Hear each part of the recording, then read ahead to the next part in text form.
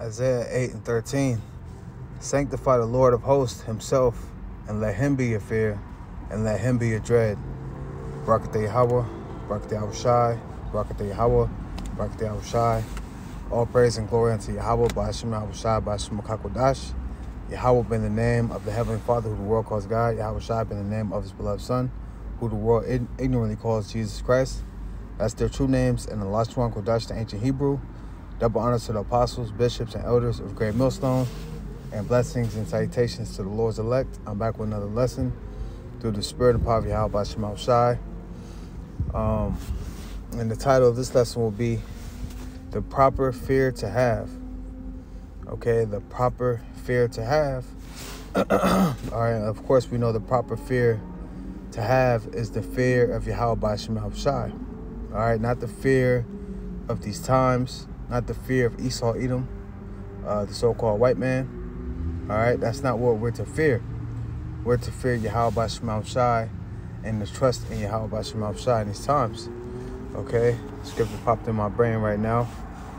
Real quick, what is it, 2 Thessalonians 2? This is 2 Thessalonians 2:1. It says, Now we beseech you, brethren, by the coming of our Lord Yahawashi, and by our gathering together unto him, that ye be not soon shaken in mind or be troubled, neither by spirit, nor by word, nor by the letter as from us, as that the day of Yahawashi is at hand. Right? So we're not to fear these perilous times ahead. All right? We have to believe and trust that Yahawah, BAHA YAHAWASHI is with us. Okay? It's not time for us to fear. It's time for Esau, Edom to fear. It's time for the wicked to fear. Okay, not the servants of Yahawah, BAHA YAHAWASHI. All right, because we fear the one that's bringing it all. Okay, we fear Yahawah, BAHA YAHAWASHI. Okay, and the Lord told us, let me get it real quick. I didn't want to start with these scriptures, but hey, these scriptures are popping in my mind. Proverbs 1:33, it says, Whoso hearkeneth unto me shall dwell safely. Right? So we fear the Lord, and that fear moved us to hearken unto the Lord. But whoso hearkeneth unto me shall dwell safely, and shall be quiet from the fear of evil. So since we fear the Lord and we hearken unto his word, we don't need to fear evil, which evil breaks down to a bad time. All right, which the Lord told us he will keep us from. All right, so we fear Yahawah, BAHA YAHAWASHI. We don't need to fear these times. We don't need to fear Esau, Edom. All right, we have the proper fear. This is Sirach 1:8. It says, There is one wise and greatly to be feared, the Lord sitting upon his throne. Okay, and that's one thing that our people don't carry within themselves, is the fear of Yahawah, BAHA YAHAWASHI. They once had it, but for the most part now, our people are not concerned with the Lord and what he wants and the future and what the Lord has us giving warning to or warning of. Our people could care less, but that's on them. All right, and that's the main thing that the Lord has a problem with, is that our people don't fear him. Okay, our people don't fear Yahawah, BAHA YAHAWASHI, which they're going to learn it. The scriptures say they should know it after death by pain. Right?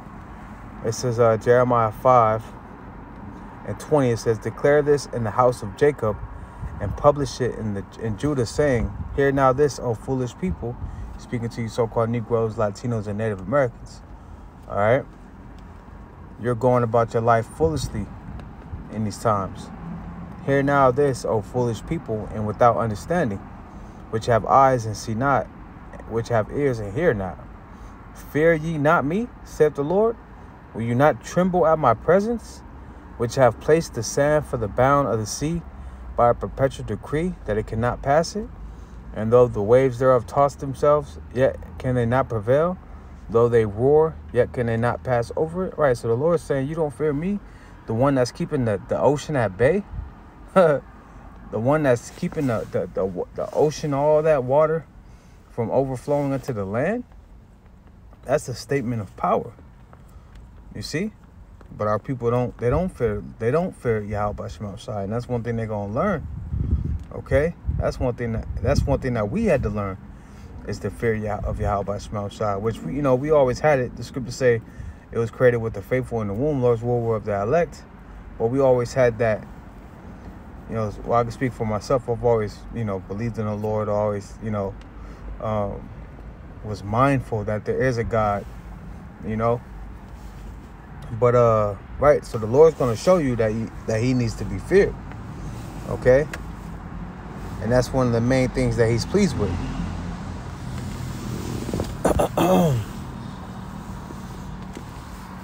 Psalms 147 and 11, it says, the Lord taketh pleasure in them that fear him.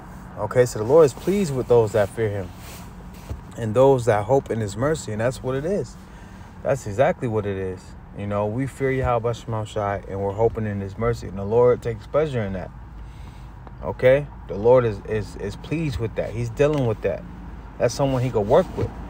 If you fear him, all right, which go, you know, reverence in the Lord, because the scriptures say for a wife to reverence her husband, right, which reverence goes back to fear. Are we not the Lord's woman? So we're to reverence the Lord, right? We're to fear the Lord, all right, and the Lord is pleased with those that hope in his mercy, because at the end of the day, that's all we could really hope in. Like you have the parable of the importunate widow, right? I mean, not the importunate widow. You have the Pharisee and the publican. All right, the Pharisee was boasting in all his works and all his actions, and the publican he didn't even lift up his face. All he asked was for mercy, acknowledging that he was a sinner. Okay, and that's pretty much all we ask for is, you know, mercy. For YAHAWASHI to have mercy on us in these times, man, because without the mercy of the Lord, it's a wrap. Okay, and that's what these times. That's that final test is gonna see who fears the Lord and who fears Esau Edom. like we could see with our great forefather Abraham. This is Genesis 22. Now this is going into when the Lord tried Abraham. All right, I'm gonna read verse 1 and then jump down. Genesis 22:1, it says, and it came to pass after these things that the Heavenly Father did tempt Abraham, and said unto him, Abraham. And he said, behold, here am I. So the Lord tempted him, all right, which we know, you know, dealing with Isaac, sacrificed his son Isaac, as you can see up here, the offering of Isaac. But the point is, we're gonna read it. This is Genesis 22 and 9. It says, and they came to the place which the Most High had told him of, and Abraham built an altar there, and laid the wood in the order, and bound Isaac his son, and laid him on the altar upon the wood. And Abraham stretched forth his hand, and took the knife to slay his son. So he was going to carry out the commands of YAHAWASHI. All right, he didn't put his emotions and feelings before the Lord, but the Lord wanted. It says, and the angel of the Lord called unto him out of heaven, and said, Abraham, Abraham. And he said, here am I. And he said, lay not thine hand upon the lad, neither do thou anything unto him. For now I know that thou fearest the Heavenly Father, YAHAWASHI, seeing thou hast not withheld thy son, thine only son, from me. You see? So the whole the whole test was what?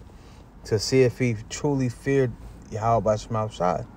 Okay, and that's ultimately what's going to come down to in these last days. Why didn't Daniel continue to pray to the Heavenly Father, although he was commanded not to by the king? All right, because he feared YAHAWASHI. Why didn't the three wise, three holy children, why didn't they bow down to that statue? Because they feared YAHAWASHI. Okay, so it's the same with us. We're not going to take that mark because what? We fear YAHAWASHI. Okay, so that's what it's all about, having that proper fear. All right, not the fear of Esau and Edom and what he has planned to do or what he thinks he's going to do. He can only do what the Lord allows him to do. And that's something that we understand. Okay? 2 Timothy 1:7, it says, for the Most High have not given us the spirit of fear. Right, with the spirit of YAHAWASHI comes the spirit of boldness, the spirit of righteousness. Okay? For the Most High have not given us the spirit of fear, but of power and of love and of a sound mind. Let's see what the NLT says. It says, for the Most High have not given us a spirit of fear and of timidity, timidity, but of power, love, and self-discipline. So that's the spirit that we have. We're not in the spirit of fear. Fuck Esau and Edom. And I gotta say it that way. Fuck this man and what he think he got planned, man. Straight up. All right? Our power is stronger than him. Of course, that goes without saying. All right? So we're not to put energy towards, this happened, that happened. Nah, man, put your energy towards faith. All right? Exhibit the faith. Okay? In these coming times, in these trying times. Knowing is half the battle. We know it's a test. These people out here, they don't know what the hell's going on. All right? But the Lord has blessed us. He has given us that spiritual insight on what's to come, man. Not only the evil, but the good, too. All right? We expecting YAHAWASHI to come. Okay? This is Luke 12:4. It says, "And I say unto you, my friends, be not afraid of them that kill the body, and after that have no more that they can do." Right? Esau can only touch your body, man. Esau, Edom can only touch your body. Like people say in this world, they could trap your body, but not your soul. They can only touch your body, man. All right? And the scriptures say, or the Lord said, that he will not put none on us that we can't bear. But with the temptation, he'll make a way for us to escape. So whatever we going through, the Lord will give us a spirit for it, right? It says, "And I say unto you, my friends, be not afraid of them that kill the body, and after that have no more that they can do. But I will forewarn you whom you shall fear." Right? I will forewarn you whom you shall fear. Fear him which after he have killed have power to cast into hell. Yeah, I say unto you, fear him. Okay? So we're to fear YAHAWASHI. The scriptures say the whole duty of man is to fear the Most High and keep his commandments. Okay? We're not to fear Esau, Edom, or none of these other nations, and none of the wicked. All right? Esau, Edom is a creation. And who's swinging that sword? YAHAWASHI. So we're going to fear the one. We're not going to fear the sword. We're going to fear the one that's swinging the sword. All right? Put it to you like that. So let me read it again. "And I say unto you, my friends, be not afraid of them that kill the body, and after that have no more that they can do." Right? Because once you pass from this flesh, who cares what they do with your body? Right?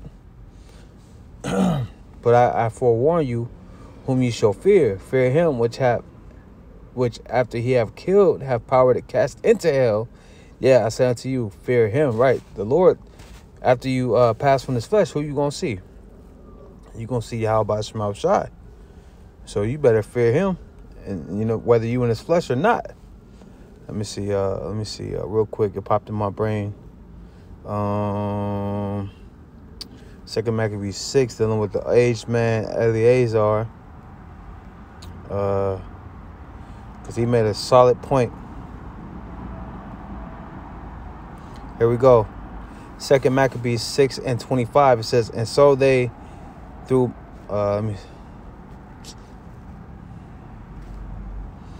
just gonna get straight to the point, but if you want to, you could read it.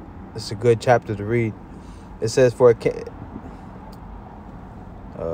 25. "And so they through mine hypocrisy and desire to live a little time and a moment longer should be deceived by me, and I get a stain to mine old age and make it abominable." Right? Because they wanted to feed him pork, and then they wanted him to act like he ate it so the others could be influenced to do it. And he's like, "Nah, I'm not going to stain my reputation for you.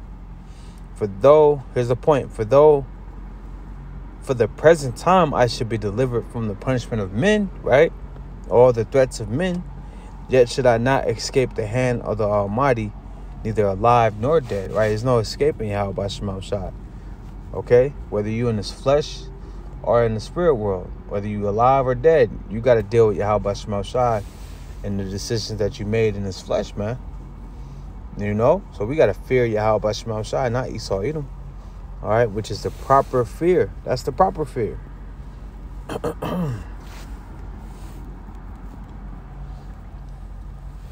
This is Psalms 118:6. It says, "The Lord is on my side, I would not fear." Right? The Lord told us be not afraid, neither doubt. "The Lord is on my side, I would not fear. What can man do unto me? The Lord taketh my part with them that help me. Therefore shall I see my desire upon them that hate me. It is better to trust in the Lord than to put confidence in man. It is better to trust in the Lord than to put confidence in princes. You see? So we trust in YAHAWASHI. We're not putting our trust in this fucking Edomite, in this failing ass society. Fuck this goddamn place, man. All right, the Lord's coming to crush this goddamn place. All right. I'm gonna end it here. This is Psalms 146, and I'm gonna start at the top. It says, "Praise ye the Lord, YAHAWASHI. Praise the Lord, O my soul. While I live, will I praise the Lord. I will sing praises unto my power while I have any being. Put not your trust in princes, nor in the Son of Man, in whom there is no help." Right? There's no help in this freaking Edomite, man. So there's no point of even yielding to what the hell he wants, man. When he pushes that mark, fuck you in that mark. It says, "His breath goeth forth, he returneth to his earth. In that very day his thoughts perish." Right? He's just a man. "Happy is he that hath the God of Jacob for his help, whose hope is in the Lord, his power, which made heaven and earth, the sea, and all that there is therein, which keepeth the truth forever." Right? So happy is he that hath the God of Jacob, YAHAWASHI, for his help, whose hope is in the Lord, his power. So that's our hope. All right? That's our hope and our help, YAHAWASHI. So that's who we fear. That's who we need to fear in these times, man. And no need to fear Esau, Edom. All right?